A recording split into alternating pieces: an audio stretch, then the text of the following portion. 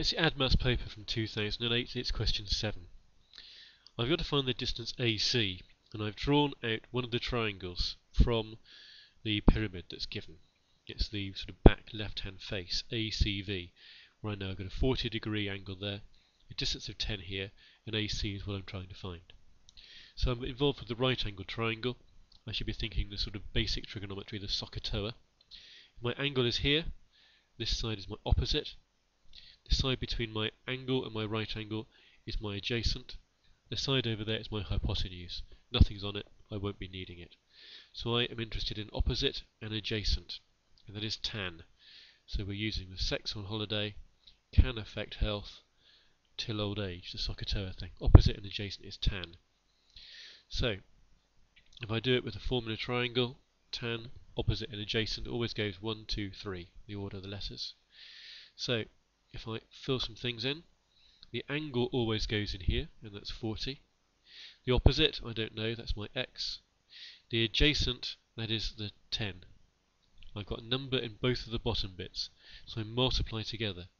I need to do tan 40 multiplied by 10. And if I do that, I get 8.39. The question, units were given, it was meters, so that will be meters. So that is the answer for part 1. For part 2 of the question, I've got to find distance AB. Now AB again is in another right angled triangle, which I'm going to sort of draw out. It's in triangle ACB, and I know I have a 50-degree angle there. I know I have a 60-degree angle there. Now they add up to 110, so actually I know that's 70. So it's not a right angled triangle, even though it may look like it in the drawing. I know AC because I've just worked it out. That is 8.39. And in this question, I'm trying to find AB, this length down here. It's not a right-angled triangle. So I'm either using the sine rule or the cosine rule. If I'm going to be using the sine rule, I'm looking for two opposite pairs. That's a side and an angle. Well, there is an opposite pair, an angle and a side opposite, and here is as well, an angle and a side opposite. So I'll be using the sine rule, and I'm finding a side. So I might as well actually call that small c. There will be small b, it's opposite angle B, angle A, there, side A is over here, not that I'm interested in that one. But I need to find little c, that's what I'm actually after now. So I need to write the sine rule down with the small letters on the top.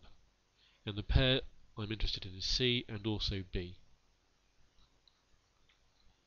So that's the sine rule written down. Now it's a case of sticking the numbers in the right place. C I don't know, that's sine of 70. B is 8.39, and sine of B is sine of 60.